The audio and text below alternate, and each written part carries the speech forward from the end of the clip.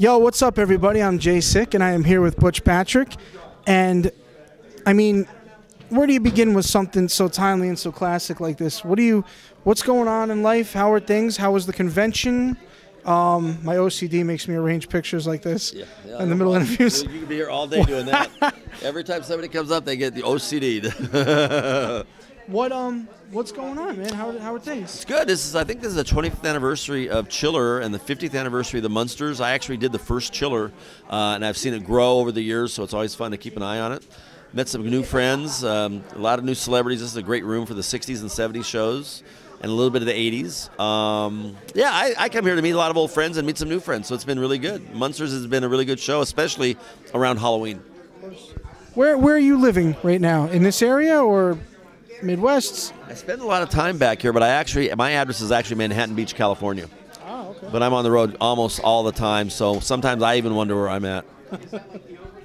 The nostalgia of the Munsters is epic.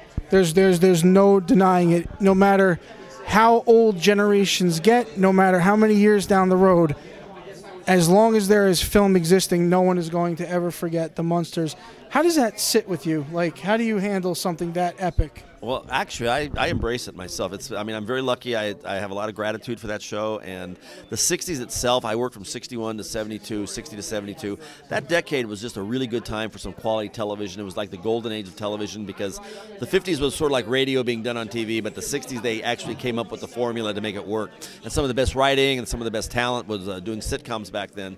And it was very much of escapism shows. I did My Favorite Martians and Mr. Eds and I Dream of Genies, things that people just wanted to laugh about, and I think that's why people relate to them now, because it was a time when they felt better about things, and it's a good memory. Now, Rob Zombie, are you familiar? Yes, okay, of course. He's a huge fan. He made the Dragula. He made things. Have you had any interaction with him? Have you had any kind of working relationship with him? Is there anything possibly going on with you and Rob Zombie, anything like that, or what kind of That's a very big icon in music. And to have his references in his music and thousands of people every show see this reference, I mean, is there something that comes from that? Like, what do you think about that? Well, I've had the pleasure of meeting Rob at a concert in Philadelphia about 6, 7 years ago, and I know a lot of the people from his movies. Bill Moseley and Sid Haig, and and a lot of other PJ Souls and stuff. So I admire his work. I really am not a huge fan of the horror movie genre, believe it or not. But I love his music, especially, and I would love to work with Rob someday. So hopefully, I know he's a Munsters fan. Him and Howard get into it sometimes on Munster Trivia. It's hilarious. Howard Stern, the Howard. But yeah, it's good to be part of a show that so many people have found endearing. And the biggest kick that I get now are the kids 10 and under coming up to the table that know the show, like the show, and watch it with their parents and their grandparents. You get a lot of young kids dressed as Eddie Munster coming up to you? Yes, I do, as a matter of fact. What out of all of this, that you've been doing, how did you actually get the call? Like, how did you become Eddie Munster prior to whatever acting career? Like, when did you know you were going to be playing the role of him, and how did that unfold? It was a last-minute deal. I had done a year at General Hospital, and I had done a year with the Real McCoys, and I was in Illinois, and they called me and said, get on a plane. We have a screen test for you with Yvonne DiCarlo. There's this show called The Munsters, and they're looking to tweak it at the last second with a new mom and a new kid. And she and I tested together, and they hired us both on the spot.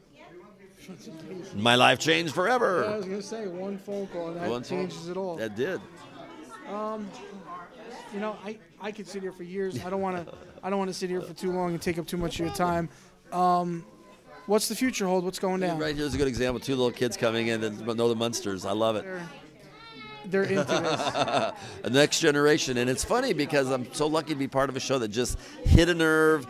The timing was good. The cast was good. The writing was good. All the things came together. The planets aligned, for lack of a better word. And it's been 50 years, and I imagine it's going to be on for another 50.